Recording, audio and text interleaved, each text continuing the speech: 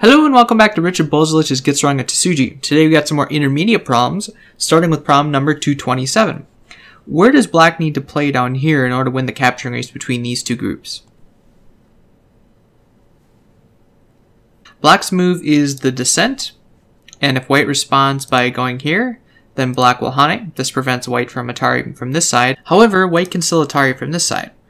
And now black will connect, and white will Atari here, forcing black to capture. But now white can't take this move without connecting first, which allows black enough time to come back and Atari these 4 stones. Problem number 228, black is looking to link his 2 groups between this bridge of white stones. How does he do that? Black's move is the wedge here, and if white Ataris from on top, then black descends. White cannot disconnect either of these without connecting first, and if white does connect, then black will connect himself. If white Ataris the other way, then black will extend, and then whichever way white decides to connect, say white connects here, then black will Atari this. If white connects to the other side, then black will Atari this. Either way, black is connected. Problem number 229, where does black need to play in order to win the capturing race in the corner here?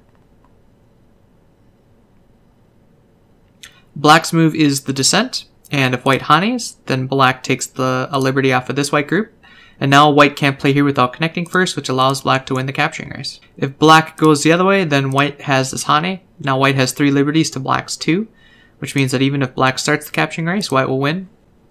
Problem 230, black is looking to capture the white stones in the corner here. How does he do this? Black's move is the wedge, and if white tries to pull these stones out, then black will Atari, and this sets up a snapback. Problem number 233, black is looking to kill all of white's stones right here. How does he do that? In cases of symmetry, black usually likes to play on the line of symmetry, which is here. White can't Atari from this side because it would be self-Atari, so white will need to connect instead. Then this allows black to go here, and this effectively removes white's second eye. If white connects, obviously white does not have 2 eyes. If white captures the stone, then black throws in, removing the second eye again. Alternatively, black can connect here, because white can't take the liberty on this side, and so this group is still dead. If white decides to capture first, then black will throw in over here, and this turns into a snapback if white captures. But because black has the stone here, white only has 1 eye, in gote.